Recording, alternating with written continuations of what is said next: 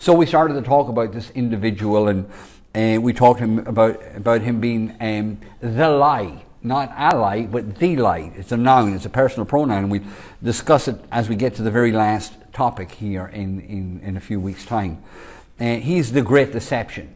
We talked about him being Jewish. We talked about him being Syrian. We talked about him having so many wonderful, so to speak, characteristics as an individual. It's very easy to see why he is the delusion. It's very easy to see why he is the lie. Very easy to see why people would yield to and succumb to him. Because the guy is a genius. Now, he's not doing it in his own power. He's doing it by the power of Satan and by the cooperation of a false prophet. Somebody want to just turn to Revelation chapter 13. Revelation, the 13th chapter. And if you'll just read verses 1 through 3, that will sort of nail that concept down so that... Revelation chapter 13, and we go 1 through 3, if somebody would do that. And I stood upon the sand of the sea, and saw a beast rise up out of the sea, having 7 heads and 10 horns, and upon his horns 10 crowns, and upon his head the name of blasphemy. And the beast which I saw was like unto a leopard, and his feet were the feet of a bear, and his mouth was the mouth of a lion. And the dragon gave him his power and his seat and great authority. So the dragon, as you read in chapter 12, was Satan, gave him his power. So this individual is getting help. Phenomenal amount of help. Later on, you'll read in chapter 17 of Revelation, they do lying signs and wonders. It's also in chapter 11. They do lying signs and wonders. They do all sorts of stuff to counterfeit what God did through the Messiah, so the genuine Messiah. And so he's a counterfeit in every which way. So the last time we were together, just before Christmas, we took up just the genius of the Antichrist and how intelligent this particular individual is. We took up his intellectual genius. We're going to talk today about his oratory genius. And we do his political, his business, military, his lobbying genius, his governmental genius, and his religious genius. The guy is exceptional in all of these arenas. We talked last time about his intellectual genius, where the scriptures tell us in the book of Daniel that he had the eyes of a man. You say, well, most all men have eyes, but that's not what it was referring to. When you go to the scriptures and the scriptures turn to or allude to eyes, it's always talking to the intellect. For example, Paul in Ephesians chapter 1 verse 18, as he prays for the church in Ephesus, says, I pray that the eyes of your understanding would be enlightened or illuminated. The Bible says in 2 Corinthians 4 about Satan who blinds the minds of them. It's all optic. And so it talks about your intellect, your knowledge, your awareness. And so this guy has the eyes of a man. He's got the intellect, human intellect, that was just beyond most people. In fact, we read how he was able to answer secrets, dark sentences. And we took that up how back in Kings, 1 Kings chapter 11, how that the Queen of Sheba, when she came to Solomon, do you remember that story? And the Bible says she came with hard questions, and he answered them all. They had heard of his wisdom, and they came with these riddles or hard questions, and Solomon was able to answer them all. Well, this individual, the Bible says in the book of Daniel, he does the same. He's able to solve and bring solutions to issues. He's able to answer and give understanding to what were hard riddles or difficulties in humanity or society. And as a result of that, his intellect is going to be outstanding. And again, one of those reasons that the scientific world or the mathematical world or the world of biologies or whatever science it is, whatever level of education it is, will be drawn to the guy because he'll be outstanding as far as his intellect is concerned. This morning I want to address his oratory genius. How many of you know, maybe you don't, but you ask people, what is the hardest, one of the hardest things for people to do, believe it or not, is public speaking. It's actually up there as one of the top 3 things that's the hardest thing to do, is to stand in front of a crowd and speak and talk. And a lot of people toss and turn and wouldn't sleep if they felt that they had to get up and speak in the morning. How many a dad give his daughter away and never ate the meal at the wedding because he had to speak, and he just sort of hadn't got the appetite because they had to give a speech afterwards or before. So it's just a difficult thing to do. And many in the scriptures depict that very reality, that it's very, very hard to stand in front of multitudes with different ideas or perceptions or concepts or philosophies or ideals and speak. Because you know not everybody sees it. You know that you're trying to bring people to a level that you understand that they possibly don't. And so it's different. And as you look around the room, you see all sorts of different responses too. So it's a very difficult thing to do. In fact, Jeremiah is going to complain about it. And God tells him, here, listen, when you do it, here's what you don't do. Don't regard their faces. Because if you're going to go by the way they look and the expressions they give, you'd never do it. You got to look past them. You got to look beyond where they're at. And so, for example here, in the book of Exodus in chapter 4, God had called Moses. Now Moses went up and screwed up the whole plan that God had. God had to delay it for a period of 40 years. And God had intended to deliver them some 30 years earlier, but Moses screwed it up 10 years too early, ran out, tried to do it himself, ended up in the backside of the desert for 40 years. Then God revisits him and said, are you ready? And he, well, yeah, I am. And he said, well, fine, here's what I want you to do. I want you to go in and talk to Pharaoh. And he went, what? And he goes, yes, you got to go back and talk to Pharaoh. And now he started making excuses. He thought, God, who wants to go back and talk to Pharaoh? And so it says here, Moses said unto the Lord, oh, my Lord, I am not eloquent. I find it very hard to speak. I find it very hard to string words together. I mean, I'm as raw as they come. And you got to remember, he's the best education you can get. He's the best education an Egyptian or a Jew can buy. He was very eloquent, but he's terrified of going back to speak to or in front of everybody, especially the nation of slaves that he's going back to deliver.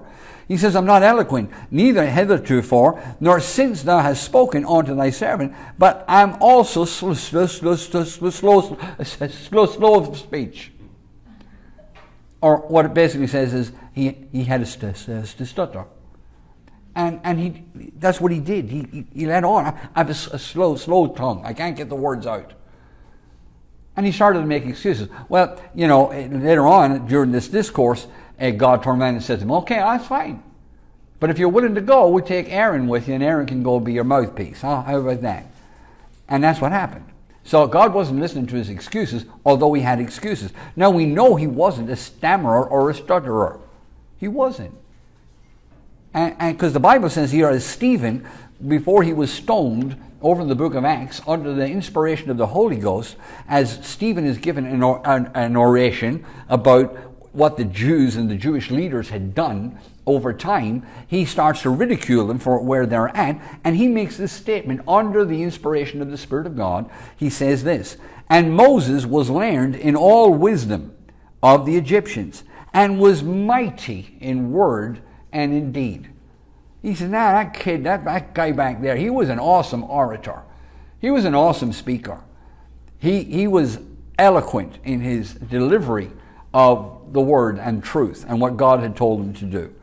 But he made excuses because it's a hard thing to do. It's a difficult thing to stand in front of and declare and portray and communicate. Here's another guy, as I mentioned, Jeremiah.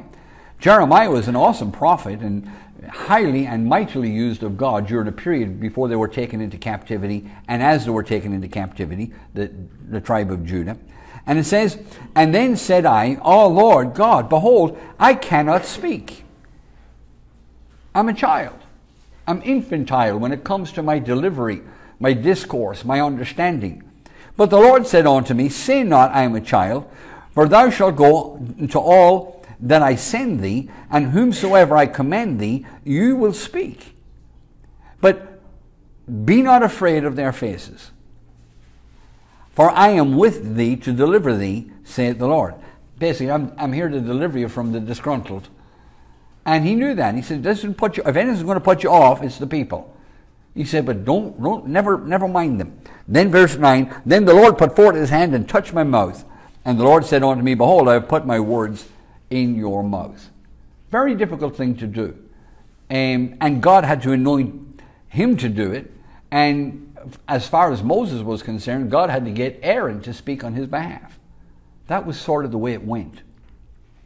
In 1 Corinthians in chapter 2, Paul the Apostle, phenomenal theologian in his day as a Hebrew of Hebrews and a Pharisee of Pharisees, this individual talks about his oration skills. And you and I would think, well, you know what, he obviously was just eloquent. And I'm sure he was. I'd like to believe that he was. Certainly what he wrote and what was written by him and narrated to others to write down for him, like the book of Romans and whatever, are just masterful masterpieces of discourse and argument and thought and process. And again, under the inspiration of the Holy Ghost. But as to his oratory skills, he says something of himself here. He says, "And I, brethren, I came, when I came to you, came not with excellency of speech or of wisdom." He said, "I didn't come as a fine speaker. I didn't come to intellectualize you into the kingdom." A lot of times that's what we think we need to do with people. We need to go out and argue with everybody and tell them, and be smarter than them. No, you just need to go out and live a life that they can't possibly live without the Holy Spirit. That's really what you need to do. Because you can't, you can talk a good talk, but walking the walk is a completely different thing. And that's what Paul was saying. "I didn't come with eloquence of speech or wisdom, declaring unto you the testimony of God, for I determined not to know anything among you save Jesus Christ and him crucified." I kept it simple. "And I was with you in weakness and in fear." And tell you the truth, I was nervous. I was nervous when I got up to speak in front of you all. I was nervous when I started to talk to you about the things of God. I wasn't, overly confident. There was an awesomeness of inadequacy in my own being as to whether I would deliver the message correctly or not, because I knew the gravity of it. So he says, I was with you in weakness, in fear, and in much trembling. And my speech and my preaching was not with enticing words of man's wisdom, but a demonstration of the Spirit and of power, that your faith should not rest in how eloquent I spoke, but in a demonstration of the Spirit of God. But again, I wanted you to see that Paul, even when it came to public speaking, Paul did so in fear and trembling because of the gravity of what he did and of course the opposition to what he was doing. It says here in the book of 1 Corinthians and chapter 1 and verse 17, Paul, as they're arguing and fighting with each other who to follow, and do we follow this one, do we follow that one, and this was going on in the Corinthian church. Everybody was picking their favorites, and Paul said, "For Christ sent me not to baptize, but to preach the gospel, not with the wisdom of words, lest the cross of Christ should be made of none effect." Or basically what he was saying was, I don't have to be a great orator. I have to be willing to be used of God, but you don't have to have master's degrees or whatever. You just open your mouth and tell your story, is what he was basically saying. And so, again, he's describing his words, he's describing the manner in which he spoke to people, and he was also describing his weakness and his fear, his trembling when he did, as an orator. So let me give you a definition of what oration is in its true sense. A communicator, orator, and wordsmith. I don't know if you've ever heard those terminologies. A wordsmith is just somebody who's eloquent with words, eloquent with concepts and principles, and has the ability to pull them together and make them understandable. True teaching is taking very complicated issues and making them very simple. That's really what teaching is. And again, always remember, teaching is not based on the skill alone of the teacher, but on the student's ability to pass the test. So if you get up there and you think you're ever so eloquent and you're gabbing away and you're using all these words, and people say, "Oh my goodness, wow." And then you comes to the student doing the test and they all fail. Well, nobody learned anything in that class. He just got to spout, or she just got to rattle on. So it's not about the eloquence of speech, more so than the skill set and the command of understanding and bringing understanding to people. And so they're wordsmiths. A public speaker, especially one who is eloquent and skilled, or one distinguished for skill in the power of public speaking. You know, when they get up there and start to speak, they're good at it. They do well at it. They excel at it. You ask somebody else to get up and talk, and they flounder or flutter or, you know, leave half of the points out, and if you don't write it down and it's not there before them, they just never get it out, and then when they come down, they left the half of it unsaid, and so on and so forth. And so this is one distinguished for skill in public, or the power as a public speaker. Communicative abilities. This ability to communicate a thought or a concept or a precept. They have an ability to make it simple and understandable. Languages. Oration is also included in being able to speak, not just the language of the culture, as that can mean too, but to actually be able to speak different languages, to communicate with other peoples from maybe different cultures. Skilled in communicating what one needs to hear. They just have a way of being able to answer all your questions. They just have a way of just being able to make you think, oh yeah, I get it. And they just have a wonderful way of enabling or making you think that you have the answer. And it may just be, I don't know if any of you ever got into an argument with somebody who's great at words, and you just, no matter how right you always lose. You always lose. Us guys are great at that. Well, you always lose, and you always make them feel like they didn't know, or they didn't understand, or at the end of it they look and think, I don't even know what you said, but you know what, I don't even want you to go over it again. I'm just willing to just succumb and say, yeah, you're probably right, even though I don't agree with you. And so they're skilled in communicating what you need to hear. No, it wasn't my fault. No, I never got lost. I knew exactly where I was. I just came down this way just for sightseeing purposes. I'll find our way out. Whatever. They just make you feel that they tell you what you need to hear, really. Exchange ideas, information, and news.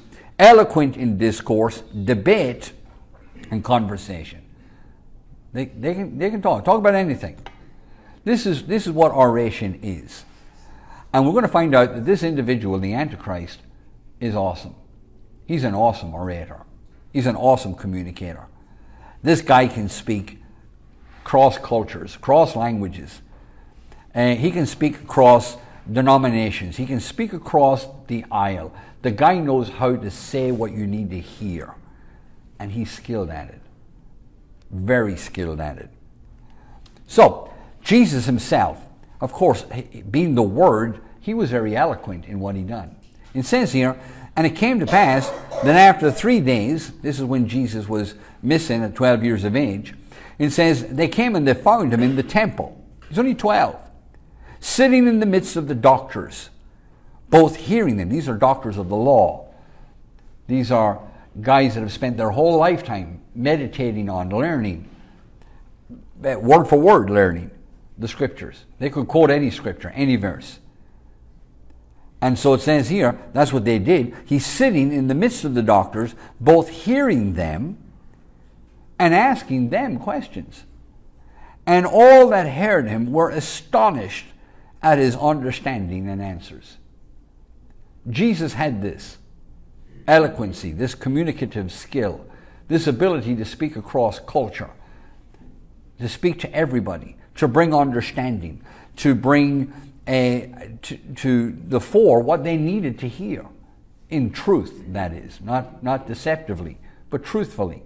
He was very skilled in words, very skilled with his word. And at 12 years of age, he had no problem sitting, talking to the people, using words. Because we're a word species, you've got to remember that. Words are mega important to all of us. If we're not saying them, we're reading them. If it's not a book you're reading, it's a sign you read, or a direction you're being given, or an information from a menu or something. It's all words. We're a word species. And so to talk to or influence or minister to any generation, it's predominantly done with words. Even the signs and wonders only validate, give vindication to the words that are spoken. So Jesus would preach on the kingdom and then he'd demonstrate it with signs and wonders. He didn't do signs and wonders to convince them. He did signs and wonders to convince them of the word that he spoke.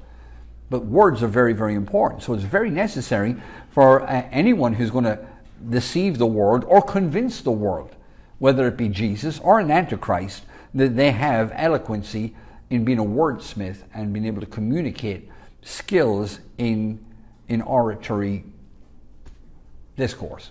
Everybody with me? So it says they were astonished at his understanding and answers. He was gifted when it came to speaking. It says in Matthew the 7th chapter in verse 28, it says, "And it came to pass, when Jesus had ended these sayings, that the people were astonished at his doctrine." His doctrine was different than the Pharisees and Sadducees. Pharisees and Sadducees and doctors of the law would debate the scriptures. Well, we believe. I've been studying for the last, 25 years, and we believe that the Torah says this, or we believe that this means that, and we're convinced that Isaiah the prophet was talking about, but nobody had any certainty. They were all sort of endeavoring to, unless they came under the inspiration of the Holy Ghost, where he would take control, and that was basically what the prophets were. But these doctors of the law basically all had, an opinion. That's what a rabbi was. He was a teacher, and people sort of followed him and followed his teachings. Jesus wasn't a doctor of the law, but they called him rabbi, a teacher. He hadn't been to rabbinical school in the sense of he didn't go off and do what these other rabbis and scribes had done. He was off as a builder. The word there, carpenter, in Scripture is not the word carpenter, it's the word builder. He was a builder with his dad, or his foster dad. And so that's what he did. And so they were amazed that this guy, how could this guy know what he did without having been to rabbinical school? How could this guy understand what he understands? And all he was a bricklayer, in one of the cities, 15 miles away from Bethlehem or Nazareth. How can he be so smart? How does he know this stuff? Well, the thing about it was, he is the Word. So where the other guys were saying, well, my opinion was, he wasn't saying my opinion was, he says, this is what it means. And they were going, what? He goes, yeah, that's what it means. And he taught, unlike the others, it wasn't an opinion, it was, this is the way it is. This is what God said. This is what God meant. This is how it means. And that's the way Jesus spoke. They were astonished. He taught them as one having authority and not as the scribes, because they didn't know. They were all winging it. He wasn't winging it. He had great oratory skills. It says here in John 7 and verse 15, "And the Jews marveled, saying, How know this man letters, having never been to rabbinical school?" How can this guy quote scriptures? How can this guy quote verses and triangulate all of these concepts into truth? And he's never never done it. So, it wasn't just the doctors of the law. It was everybody, including the nation of Israel, who'd heard the scribes and Pharisees teach them all of their lifetime. They never heard anything like it. Never did. Never. Their head went tilt every time the guy spoke. He was a tremendous communicator. Had to be. In John 7:45, it says, "Then came the officers of the chief priests and the Pharisees. And they said unto them, Why have you not brought him or arrested him? And the officers answered and said, We just stood listening to what the guy was saying. We just never heard anybody speak like this before." They went down to arrest him, and they became the audience themselves. They went down to take him captive, and they just listened to the guy and thought, what are we arresting this guy for? He's right. He was brilliant in his oratory skills.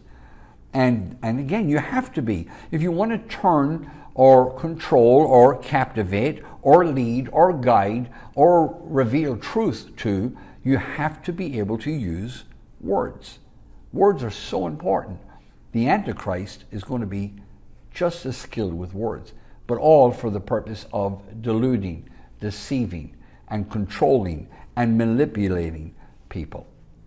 But he's going to have to be skilled with words. You can't have somebody who's shy. You can't have somebody who doesn't want to stand out in front of the crowd. You can't have somebody that sits in the background all the time and gets somebody else to do it. This guy's up front, in your face, highly intelligent, and an awesome speaker. Awesome, like none other. The only person like him was Jesus, really. This guy is brilliant when it comes to communicating language, ideas, experience, intent, purposes, understandings. This guy can do it. He's brilliant at it. It says here in Daniel in chapter 7 concerning this individual, when it addresses him, talks about him being such a boaster and arrogant. Gosh, there's nothing so annoying as somebody arrogant. But the thing about this arrogancy is you can't argue with him because he's so intellectually brilliant. And as much in all as you'd like to say, nah, I don't think you're right, he had this wonderful way of being able to take your wrongness and make, or your rightness and make you feel wrong, even though you were right. And he twists you into his words, and he weaves words so well that after a while you don't even know what your argument was in the first place. Did you ever get into an argument with somebody who's so intellectually skillful with their own debate that when you talk with them, I don't even know what the argument was about. In school, I used to be on the debating team. And we did that for years. And I love a good argument. And until I met Lucy, and then that put an end to arguing altogether. Yeah, too many. Anyway, I lost too many. And then when I won, I had to pay for it, so it wasn't worth it. So your best bet was just to lose. But when you go in for a debate, you do pro or con, and they give you what you had to train yourself up on, and the pros that you had to write concerning it, even though you didn't believe it. I mean, they'd bring up a subject and say, hey, use our pro. Well, I don't really believe that. And they say, well, that's the debate. So you now had to take the argument for something that you didn't even believe in. So you had to be skillful in convincing the audience that you believed in it, even though you didn't, and argue for it, even though you didn't think it was true. And so you had to get up there and convince your audience and the adjudicators that you believed in it, and you tried to demise or undermine the argument of the opponent and destroy their argument, even though you believed what they believed. And many times we won and walked away thinking, I don't know how I done that because I didn't believe it myself, but we did it nonetheless. And that's what I'm talking about, this ability to just debate and argue with words. This guy this is what he does. It says, and of the 10 horns that were in the head, and the other which came up, and before whom the other 3 fell, even that horn that had eyes, that's intellect, intelligence, smartness, and a mouth that spake very great things, whose look was more stout. He was haughty. He was more stout than anybody else. He knew he was smart. He knew how intelligent he had it. And he knew he was a wordsmith when it came to words and argument and oration and debate and language and concepts. And he was brilliant. He knew it. And he knew if you got into an argument with him, he was going to wrap you up in smartness and wisdoms that because the guy could answer dark questions. He could ask you a question that you couldn't answer. And that would stifle you right there and then. So you come along and say, well, I don't agree with you. And you say, well, hey, tell me, what about this? Well, if you're so smart, what about that? Well, I don't know about that. Well, see, well, I do. Well, that's you beat. That's 1-0. 1-0. And then another one, 2-0. And then by 3-0, you don't want to argue with him anymore because this guy's making a show of you.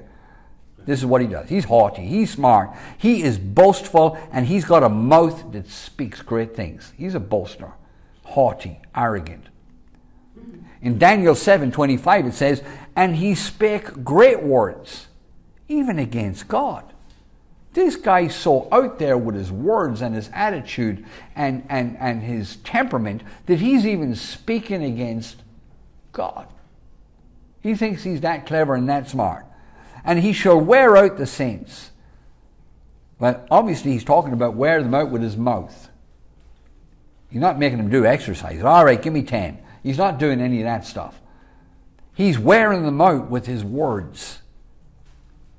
They're coming to him saying, but, for the first 3.5 years, he's going to sign a peace agreement with Israel. They're going to rebuild the temple. They're going to think he's the Messiah. They're going to receive him. When Jesus said over in John 5, I come in my own name, but then there's a guy coming after me, and when he comes, I come in my own name, you reject me, but there's another guy coming, and he come in his own name, and you're going to swallow hook, line, and sinker.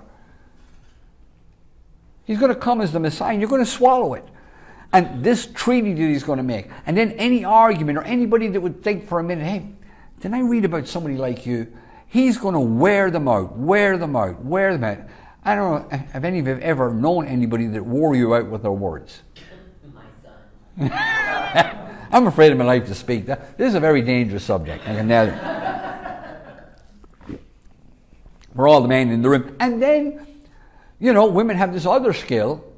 It reciprocates man's argumentative skills.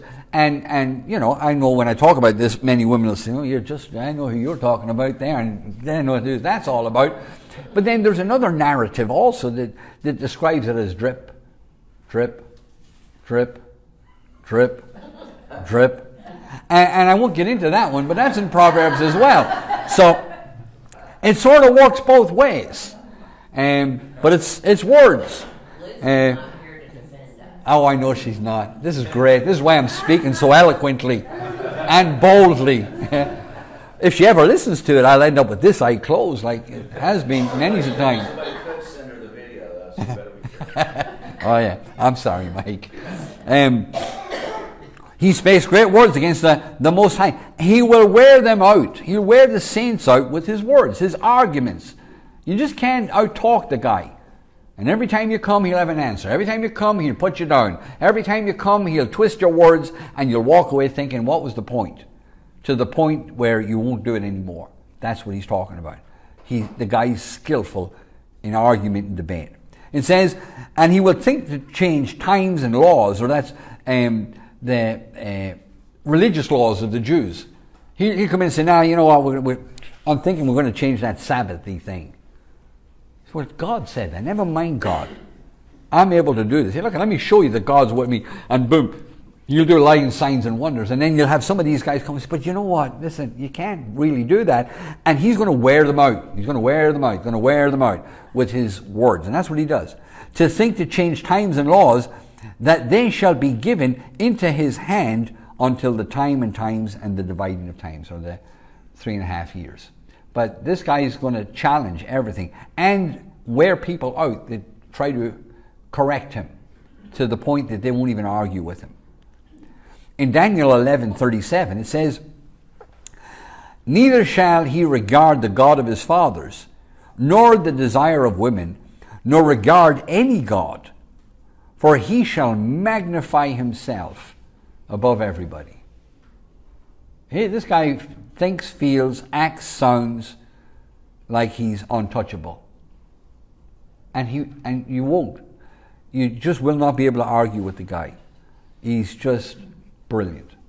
He's a brilliant orator, a brilliant speaker, a brilliant communicator. He's not average. He's not your average individual. Jesus was like him, and he's a counterfeit of what Jesus was. It's really what it is. So he's brilliant. You can see why people will yield to him.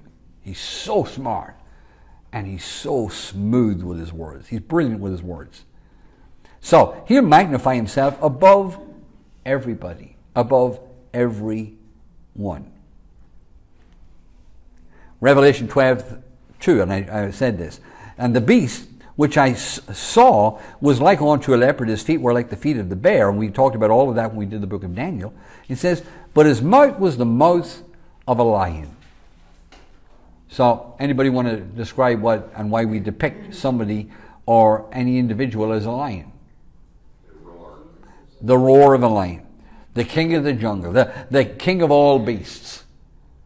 Well, the Bible actually says that Jesus is the Lion of the tribe of Judah.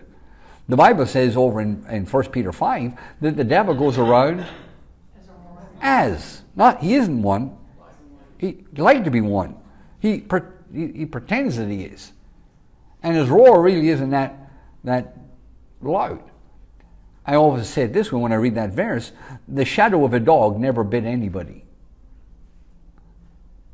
The shadow of an Irish wolfhound certainly will not inflict any injury. But the shadow may look great. I mean, you get behind it and put enough illumination behind it, you can have a shadow that's much bigger than the dog is. And so you see this thing walking into a room and you realize that the dog's not that big, it's only a little puppy, but when it walks in and the sun gets behind it or it's illuminated correctly, it makes it look on the wall like it's a huge beast. But the reality of it is just a little puppy, walking in front of a high intensity lamp or something. And it throws a shadow. That's what that means. He goes around as a shadow trying to pretend that he's something that he's not. Looks bigger than he is. And this guy does the same. He is the mouth of a lion. He's roaring, he's bragging, he's talking, he's all mouth. He's all mouth. And he's brilliant at it. That's the thing. And there's nobody that is as mouthy as him or can shut him down. He's brilliant. 2 Thessalonians and chapter 2 and verse 4, and I just wrote braggadocious. I hope I spelled it right. But braggadocious. You know what I mean by braggadocious? You're all checking braggadocious out now, aren't you? And some of you don't know how it's spelled either, so that makes a few of us. But anyway, braggadocious means it's always about him. It's always about him. You can talk about something or say something. Well, I knew that. I mean, I was just thinking that the other day. You know what? That came to me some years ago. So I'm only after learning it this morning. Nah, I knew that years ago. I mean, I remember that. I was so easy to remember that. I mean, just sort of came across when I was reading the Encyclopedia Britannica. I read that in a week. And then I read it backwards just for the challenge of it. And then I read it in 4 other languages. So, okay, all right, but that's the end of my argument. I ain't arguing with the guy. This guy's so braggadocious. It's all about him. It's all about how great I am and wonderful I am, what I know, what I understand. And so it says, who opposes and exalts himself. It's all about him. He's so self-centered.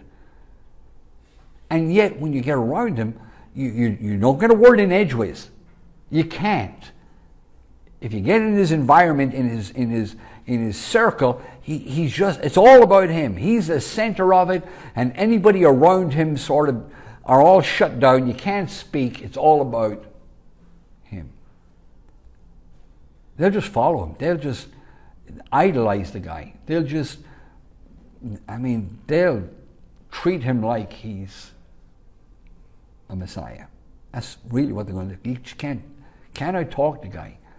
He says he'll exalt himself above all that is called God or that is worshipped.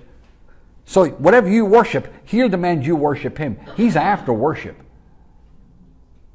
And he'll convince you that he's the one that needs to be, not God. So that he, as God, sitteth in the temple, showing himself that I am God. Hey, you're looking at him. It's me. It's all about me. I know everything. And there won't be anybody smart enough to shut him down. The guy is brilliant. He's a brilliant speaker. Daniel 11:21. And in his estate shall stand up a vile person, to whom they shall not give the honor of the kingdom, but he shall come in peaceably. Oh, the guy's brilliant. He knows how to, he's not just arrogant, and he's smart with his words. He'll come in peaceably. He'll butter them up. He'll befriend them. He'll tell them what they need to know. He'll communicate what they need to hear. He'll be all with them. He'll be all for them. They'll think, oh, he's my friend. Hey, you know I know you, man. Oh, you don't? Yes. Oh, yeah, we're friends. Friends. Yeah, I was just texting him the other day. He texted me back. Want to see the text? He says I'm a friend of his. Oh, really? Yeah. He's my buddy. And you know what? I don't mind what people say about him. He's great. He just win you over. How many of you have ever been told about somebody or whatever, and you just get around them and they diffuse all of your animosity and things? Oh, he's not that bad. I mean, from what, if I was to listen to everybody, I would have thought, my goodness, he's this, he's that, he does this, does that. He's a vile individual. He's the nicest person you ever met. I was in the room with him, and he saw me and he said, "Hey, Tim, how are you doing, Tim?" And I thought, how does he know my name? And he goes, "Hey, Tim, come up here. Hey, here's my pal, Tim." Tim said, "I never met him before. But boy, I'll tell you what, when I went back to work, everybody came over and said, 'Hey, Tim, I didn't know you knew him.'" You know, I just a friend. We just text every so often. When he needs to know something, he texts me and I help him. Guy's brilliant. He'll obtain the kingdom with flatteries. You know what flattery is? You're awesome. You are brilliant. I mean, there's nobody like you. Everybody sort of loves that. He butters people up. He knows how to do that too. He can put you down, but he can butter you up too. He's brilliant at what he does. It says here in Daniel 11:32, "And such as do wickedly against the covenant shall he corrupt by flatteries. But the people that do know their God and be strong, they won't be convinced. But everybody else, he'll butter them up." There'll be people who won't listen to him. They'll understand who it is and what it is. But everyone else, he'll tell you what you want to hear. He'll tell you what you need to hear. He's not just got the ability to stand his ground and put you down. He has the ability to infiltrate your soul by flatteries, build you up and make your defenses come down. Yes, sir. Thanks for the question. Flattery is also possibly being humorous, comedy. You notice that a lot in secular society today. People use humor and twist it in a way that you laugh at it, and then they pull you into that ideology. Absolutely. He's a wordsmith. He's brilliant with words. So when he meets every individual, if he needs to put one down, he'll put him down. But if he needs to build one up and work his way into something, he knows how to do that too. He knows how to tell you what you need to hear. And so you come on the television, it's like, you see interviews on the television every day, and they come out and tell you what you need to hear. They keep you happy for the next 2 weeks until it all changes, and then they come out and tell you what you need to hear. And they calm everybody down, and then you say, "Well, it's not working," and then we come out and we tell you what you need to hear. And that's what we do. It's called management.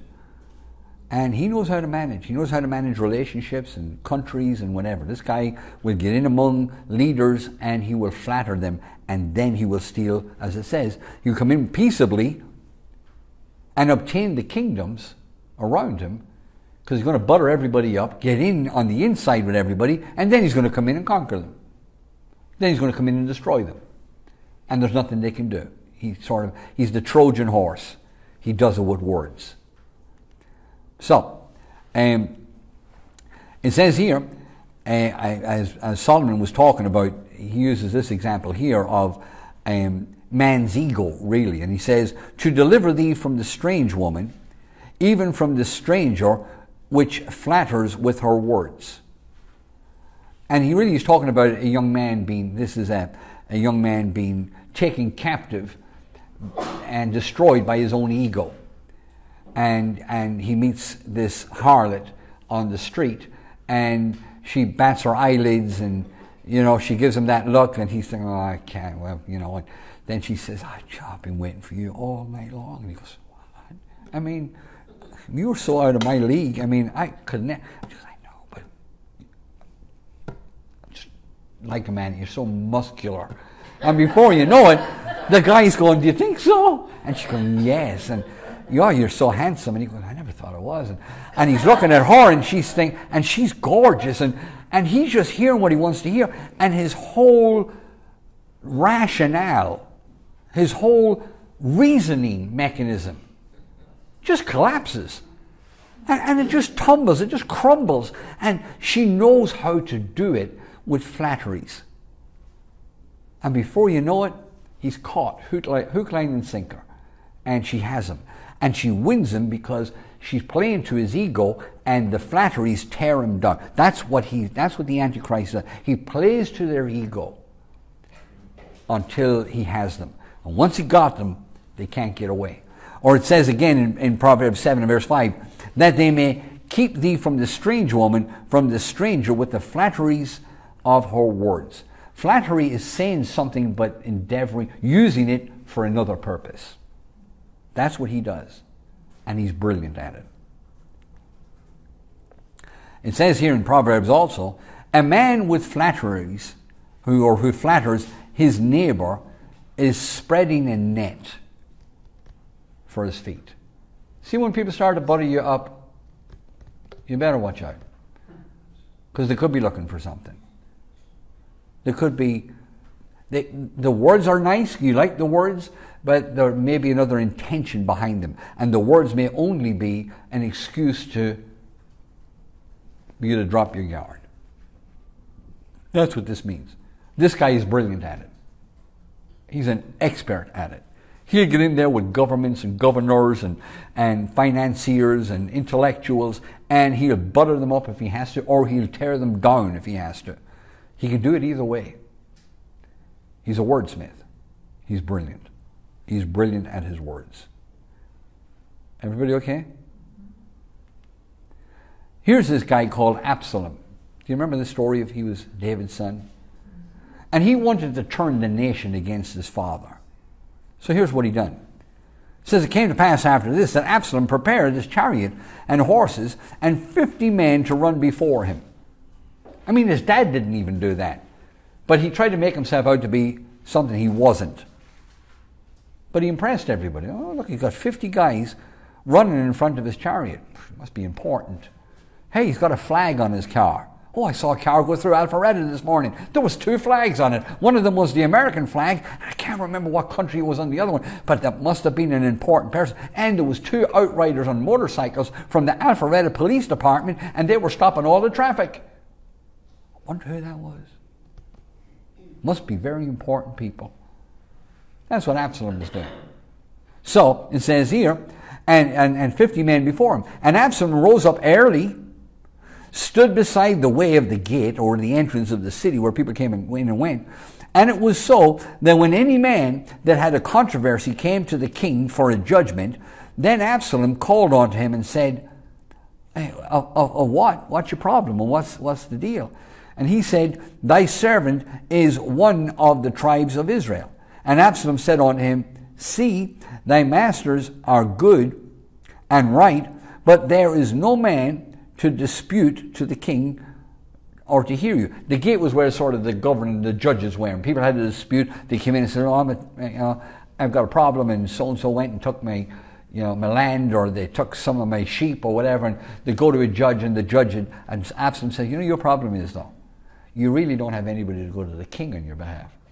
I'm his son. I mean, you tell me what the problem is. I'll have a word with Dad. We'll sort this out. You tell me, I'll tell Dad, and we'll get it sorted. Oh, you would? No, it's not a problem. Be glad to do it. Be glad. Where is it you're from? Yeah, I know your dad.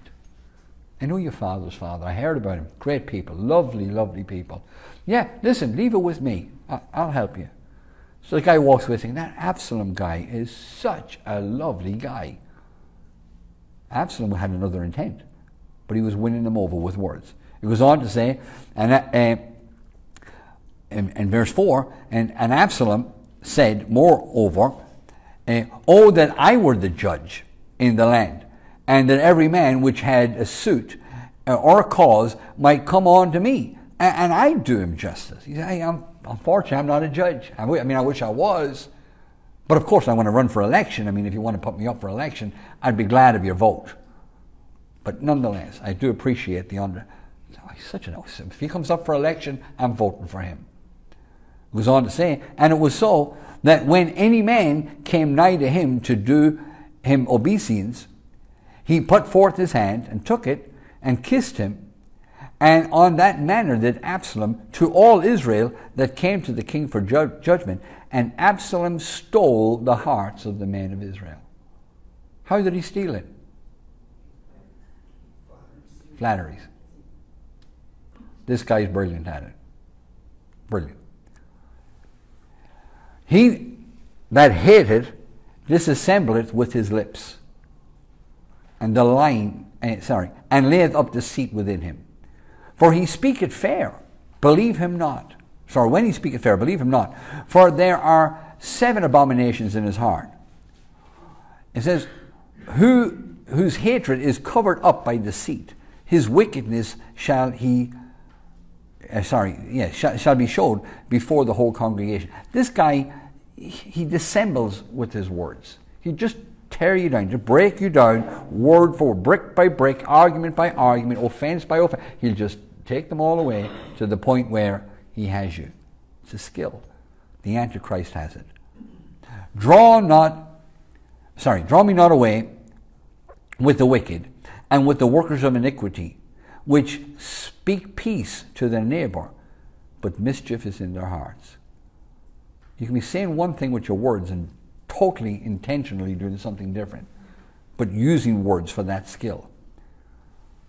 The words of his mouth were smoother than butter. I mean, it just went down. It's like one of them, cakes that you buy in what do you call that cookie place that they have famous in America. I know it's called a bakery, but no, you go to the airport, Lucy's all Cinnabon. Oh, wicked. And a Krispy Kreme, another demonic activity. Because when you lift it up, it's so light. And then when you take a bite of it, I can eat 4 of these. It'll do me no harm. One problem is when it goes in, it gets heavier. And it gets that heavy, then it distorts the whole figure. And then you think, what has me this way? It was a Cinnabon.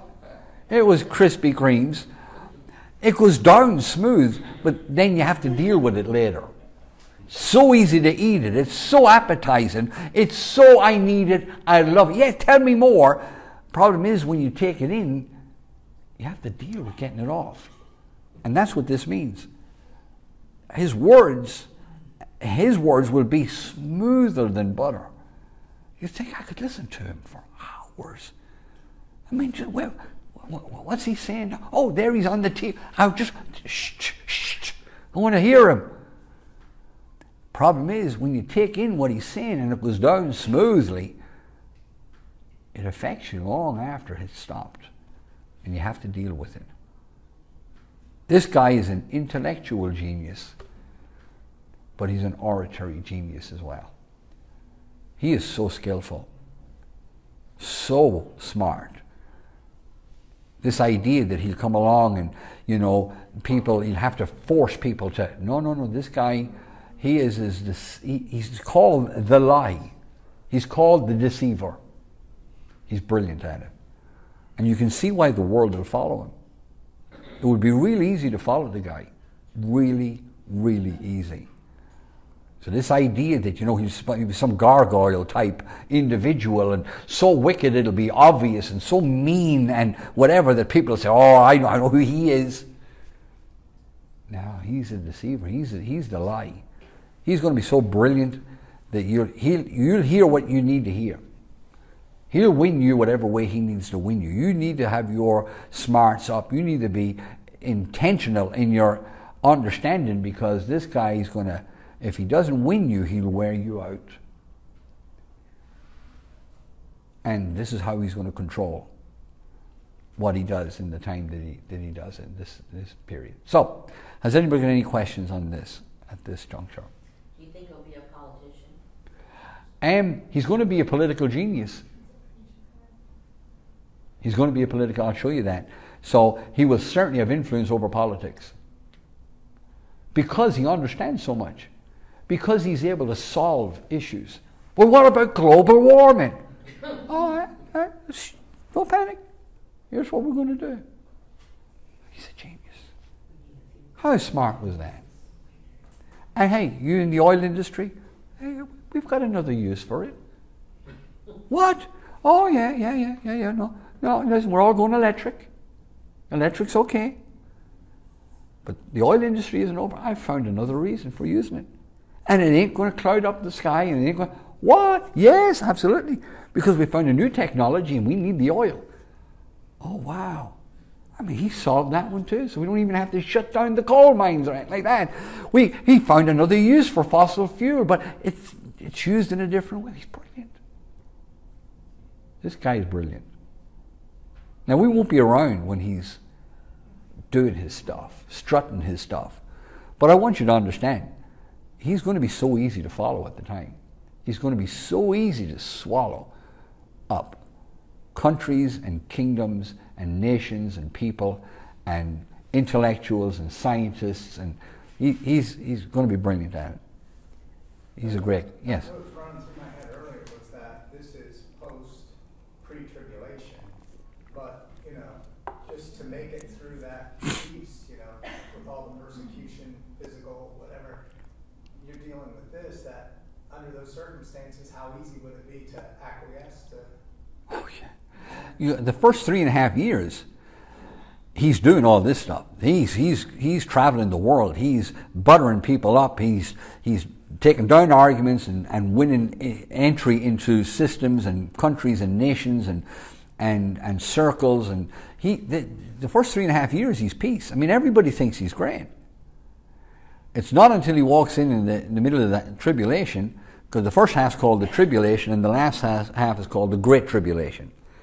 So when he's going to walk in the middle of the tribulation, and he's going to sit in the temple which the Jews will build because of the covenant that he has with them, or he's arranged with Palestine. They're going to take the temple off the mount, and they're going to take that mosque that's there out, and they're going to put the temple either on the same spot or right beside. I don't know what they're going to do, but they're all going to agree to it. And he's going to sit in there, and the Bible says when he sits in there in front of CNN and ABC and all of these different people and says, oh, by the way, listen, just making an announcement, I'm God. He said, that's it, you just better run. And not every nation in the world is going to succumb to him. He's not going to succumb, but all hell will break loose. That's when the tribulation, that's when the mark comes. That's when he starts to control commerce and industry and governments, and that's when the wars all start. But yeah, it's very, very, he's the best that there is. Yes, ma'am. So for the rapture, we get taken up before all this happens. This is just a random question, but what is everyone else that's left on the earth? What are people going to think happens to us? Like, is there any sense of that in scripturally? Well, let me put it to you this way. If the church had been taken out, if the rapture had to happen through COVID, everybody would have said, we were all killed. And they wouldn't have cared less. In fact, some people would have said, I'm glad they're gone. Because they were hypocrites or this, that, and the other. And I don't believe that the church is going to go out like that. I do believe that the church is yet to see its most glorious days as a powerful entity demonstrating the kingdom of God and all of the attributes of that kingdom in a world that is looking for governance. And hopefully the greatest revival we'll see in a lifetime is because of where the church is going right now. I think that when they are extracted, when they are taken, there'll be such a divide between the world as it is right now. For example, there's so much hatred right now for anything that's moral. And the Bible says, even those who hold to the truth will be targeted in the street. So when you turn around and say, well, that's wrong, people, the woke society will turn around and say, well, we're not buying your stuff anymore. You're sacked. You may have been the coach of a team, but hey, we found something that you wrote, 10 years ago. There was a slur on, you're a racist, you're out. They've done that. They just did that recently with some NFL guy. And they do stuff like that. That's the way they operate. And they'll take you out. So I think that when the church are extracted, there'll be people in the world that'll be glad to see the back end of them. Saying, well, thank God they're gone. But there'll be another crowd that'll realize now that they're gone, we're in trouble. Because we've been told. And they'll know better. And then there'll be other people who are glad they're gone, are going to listen to this other character because he's going to come to the fore then. And he's going to start bringing all these answers, the answer to cancer, the answer to AIDS, the answer to this, the answer to that, and the global warming, fossil fuels, peace between Israel and... Oh, the guy is brilliant. And he'll preoccupy the world with all of this other stuff. I'd like to think they're really going to miss us. I hope that they do. I hope that they do. Well, it seems like what's happening right now is maybe setting the stage for that, because so many right now, there's already such a divide, people falling for just man and media and government narratives. Yeah, they don't even know why they... The stage for those people to bow down to something. You're beginning to see how easy it is to control the world through media and a narrative. Words. Wear this. Don't wear this. Do wear. Wear 2. Wear 3. No, don't wear any. Neither don't work, but wear them anyway. Don't wear. And here. So I'm up. I'm down. Stand up. Sit down. Sit down. Sit down. Sit down. Stand up now. Okay, we're all. No. Sit down. Okay, we're all sit down. Stand up. Okay, we're all stand up. And after a while, they don't even question. Am I standing or sitting? You're standing today. Okay, we're all standing. Why are you sitting? You should be standing. No, I don't want to stand. Well, they said we should be standing. Well, we were standing last week and they told us to sit. Now they're telling us to stand. Well, you need to do it for everybody in the room. You need to stand. So now we're all fighting with each other. How many days do we need to quarantine? 5, 7, 14. Well, we don't know. Stop it, Michelle. You're. Stop it, Michelle. You're a racist. But you understand, that's what we do. We put each other down when it doesn't suit us, and that's what wokeism is doing. As I said to you before, and I'll say it again, the greatest woke establishment in the world is the church. Speak in tongues? No, you don't speak in tongues. You believe in this, you don't believe in that. You're part of them, you're this and that, and we won't even talk to one another. We need to get over this and get on with the message and the mission that we have. We need to get rid of this wokeism even in the church. It's horrible. It's just a ploy to keep us all... Yeah, there's words for it. I don't even want to use them.